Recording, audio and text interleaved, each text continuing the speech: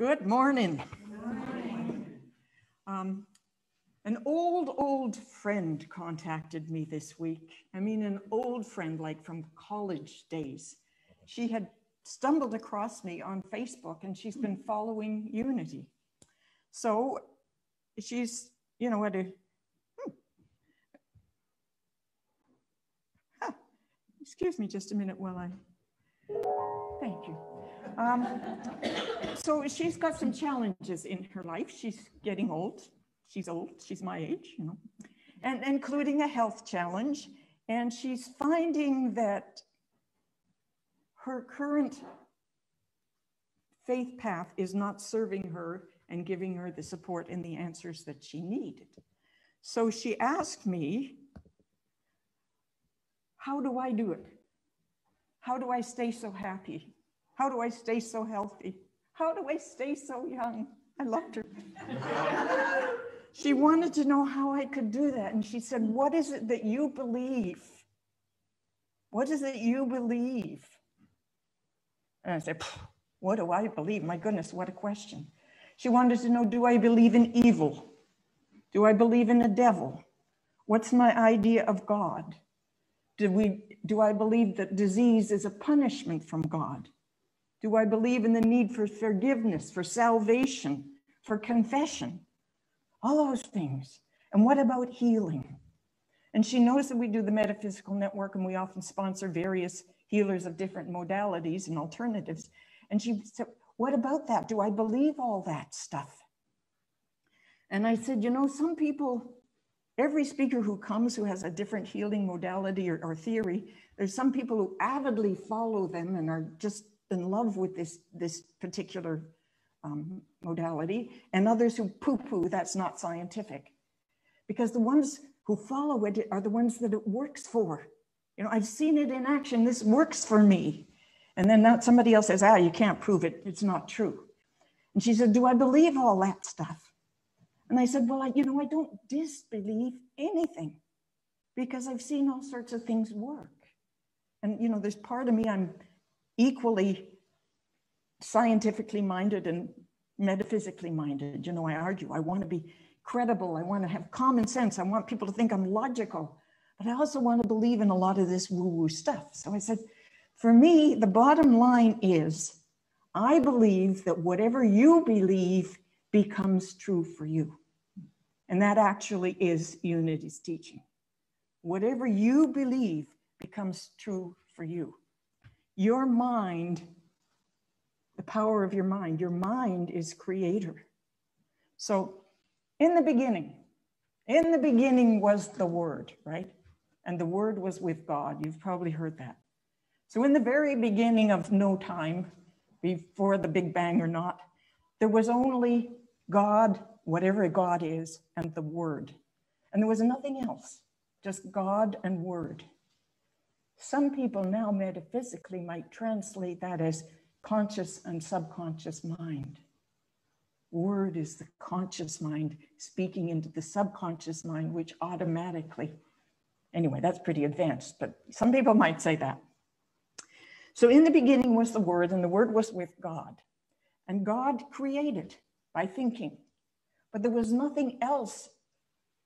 There was no material, no flesh, no cells, nothing with which to create except itself, this essence that is God. And therefore, everything that has ever been created, ever will be created, is created of God's stuff by the action of mind. That's why Unity, we talk about the law of mind action, right? That we are God's stuff walking around here. We're made in the image of God and likeness of God. We are God's stuff. You, right there, God. And the Word is with you. Yes? The Word was with God and you are God. So the Word is with you, the creative Word, the powerful creative Word, infinitely powerful. Faith to move mountains. So strong your Word is. Whether you want to believe that anybody ever moved a mountain or whether it's metaphor, we're going to get to metaphors later. Some people's truth is that we have to ask God for healing and God heals us. Others think that healing is strictly scientific, what's proven in the laboratory. And again, I say that whatever you believe becomes true for you. Do you believe that prayer can heal? Yes, then prayer can heal you. Do you believe that prayer cannot heal and only science can heal? And prayer cannot heal you. It isn't the prayer that creates the healing, it's the belief in the prayer that creates the healing, that causes the prayer to heal. Just like our belief in the doctor, in the medication, in the prescription, in the surgery, causes us to believe that we are healed. Because you know, some people have surgery and they're not healed. Some people take a medication and they're not healed. Yes, it's our belief. So you're all familiar, I'm sure, with the placebo effect. Now, placebos work because the person taking the placebo believes that they may be healed by that placebo. If the person believes that they're not healed by that placebo, they're not. But the same is true of the prescription drug that they're testing against it. Some people are healed by it and some are not. What's the common thread? Do they believe they're being healed by this prescription drug?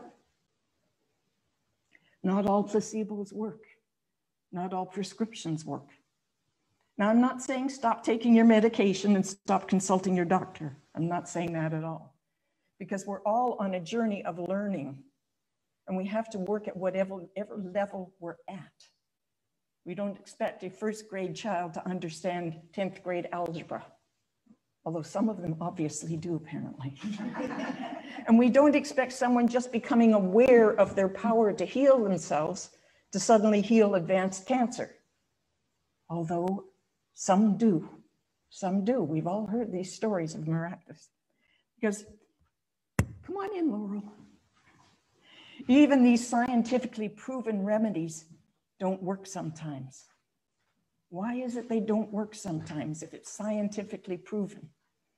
Well, it's not the stuff out there that does things to us, it's the stuff in here. And if that stuff out there can help us get to that in here, then so much the better. For instance, scientific evidence proves beyond a shadow of a doubt that smoking causes lung cancer. Yes? Why is it that not everybody who smokes gets lung cancer? It's not beyond a shadow of a doubt.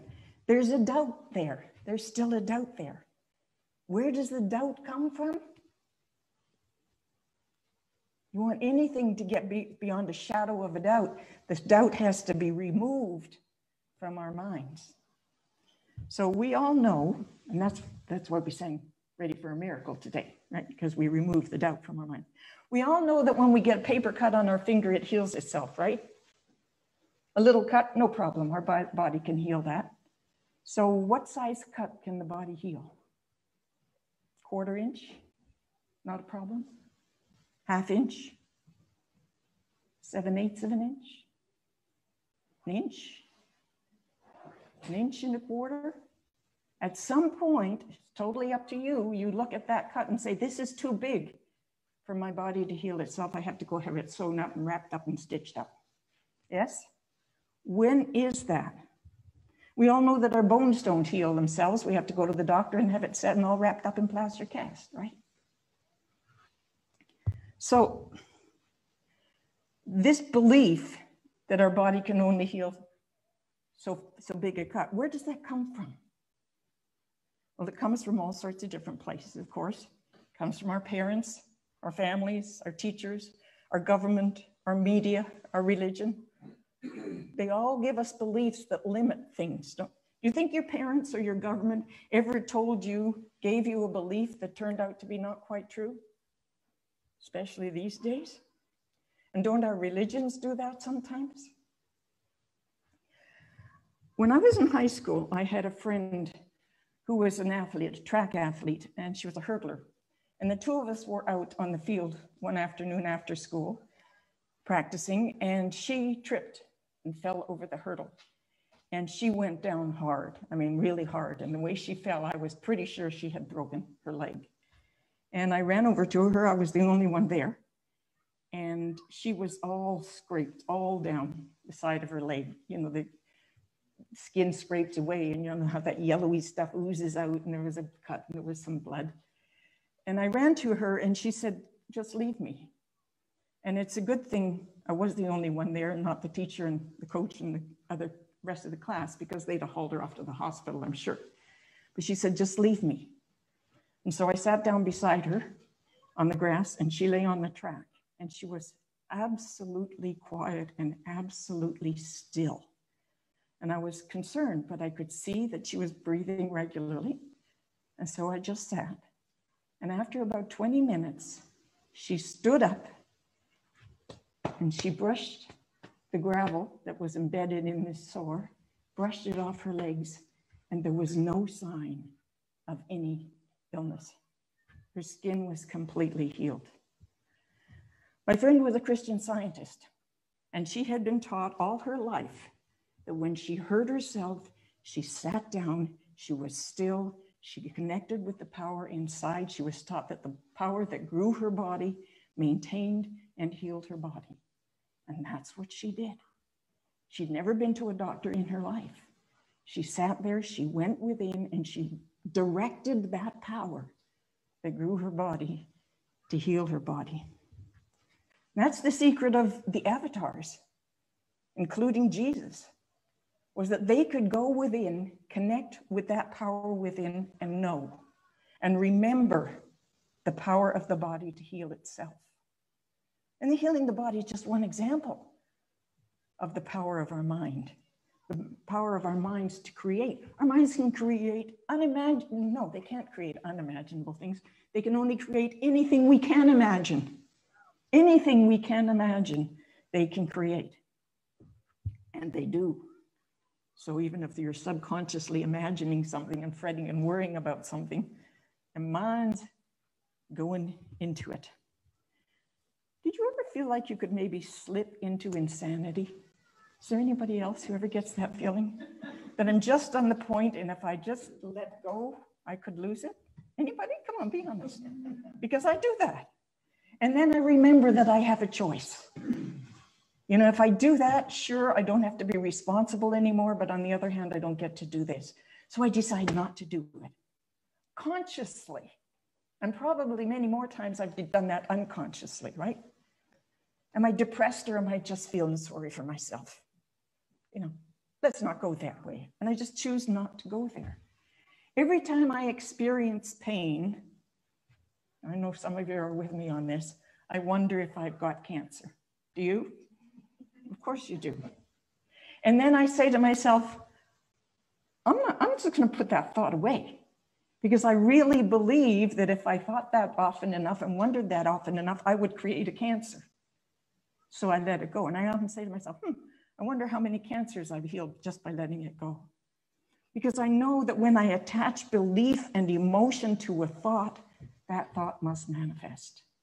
Yeah? So you have a thought, you just let it pass through. But as soon as you start attaching emotion to that thought and belief to it, it starts to manifest. The law of mind action, again. So that's always choice. So we say, just do it, just choose, just say so. And I know that that seems like a monumental quantum leap, just believing that our body can heal itself by just saying so. It's a huge leap of belief, but it really is that simple and that hard. You know how hard it is to be simple sometimes? You can believe this stuff just so far, and then there's a limit. At least that's true for me. True for you? There's a limit to just, at some point we come to there's something that's beyond my control. I can't do this. But where does that limit come from? It comes from here. The limit is up to you. Me. So how do we get past our limits? We do that by knowing that the power is not outside ourselves, but inside ourselves. The creative power is in us, in our word. Not God, not doctors, not karma, not hormones, not disease, not anything. Yes, there is a power in the universe that is stronger than I am. Of course there is. But that power in the universe, the thing is, the universe is in here. This is where it's all happening. The power in the universe that is greater than me, the ego me, the sense consciousness me, that's in here too. That's my higher consciousness. Everything is happening in here. My mind is a creation machine. Now, sometimes when we talk about healing our bodies and what causes injury and disease, some people feel like we're criticizing or condemning them for being sick, for causing their own sickness or injury. No, this is a huge error thought, and it's the primary pitfall of this new thought teaching. They think we're blaming them for their own illness. No. And again, I've said so many times before, we have to look at the difference between blame and responsibility. See, blame is disempowering. Responsibility is empowering you. You know, we take responsibility for what we create. If we know that we can create, then we can uncreate and we can recreate. It's empowering to take responsibility and be responsible for our own life experience and our own creations. We have to take responsibility. But responsibility, like so many other things, when we first realize this, you know how we go preaching to our friends and our family and saying things like, what's in your consciousness that you created this? You know that one? We can't be responsible for anybody else. We can't make anybody else be responsible. We have to let them get there by themselves. We can't force anybody to be loving or kind and sharing, you know, this is the only place that change can happen. This is the only place that creation can be happen. And it's all lessons to be learned, you know? That's what our whole human experience is all about, is one big lesson to learn. You get to choose what your lesson is. You're responsible for yourself. You can't change anyone else. You can't make anyone else be responsible. You can only show them how. And that's your job. That's your assignment, your homework. Show those you care for and love, show them how. Don't preach at them. It's my job. Just show them how. Somebody left a pamphlet on the front steps of Unity last week, and it was from a fundamentalist Christian organization, and it said that we would have to account to God for all our thoughts and actions. And it was a cartoon format, and there was a picture of a man sitting in a pew in church, and the little bubble, you know, that he was wondering who won the ball game instead of listening to the sermon. And he was going to have to answer to God for that. And there was a picture of a man looking out a window and seeing a woman and thinking, what a pretty girl. And God was going to have to know about this. And it said that, if God didn't like what was reported about me, you know, when I answered, he didn't like my life, that God was going to actually cast me into a lake of fire for all eternity. Really? This God who created me and gave me free will to make choices and learn lessons, this God that is absolute unconditional love, really? But you know, we say that we automatically account for our actions and our experiences by experiencing the natural consequences of the choices we make. That every action, every thought carries its own punishment or reward within it. That God doesn't need to forgive anything because God judges nothing. God knows that we are here learning lessons. Sometimes the punishment or reward within each action isn't always obvious at the time. But it is. We learn our lesson. We make our mistakes.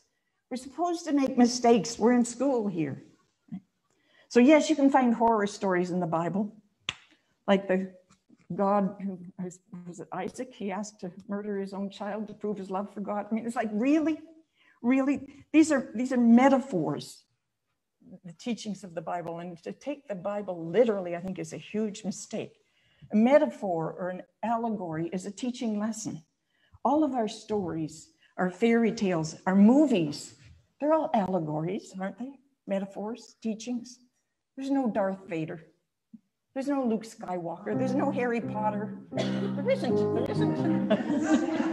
There's not even a Snow White or a handsome prince. They're all metaphors to demonstrate what could happen if certain choices are made. And that's what the Bible's for. If you want to take lessons from the Bible, there are moral lessons, not truth. So this is the truth that sets us free. The power is within you. What you believe will become true for you. That's the truth. And that's what I told my friend. I wonder how she's doing. Will you join me in a meditation now?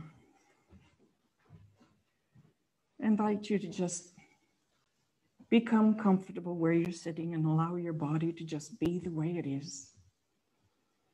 Knowing that your breath is at work,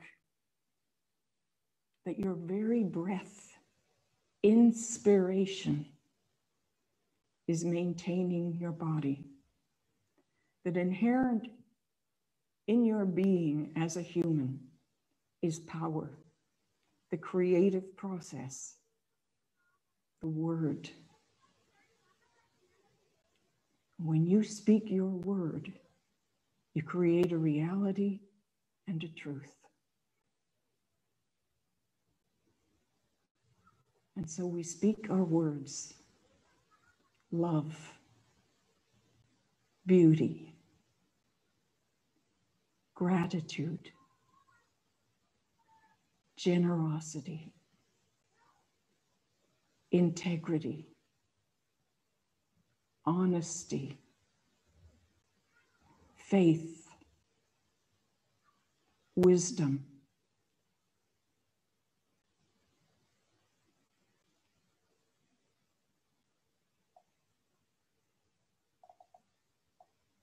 and we invite all of these experiences into our experience, knowing as we believe, so it is done, and so it is.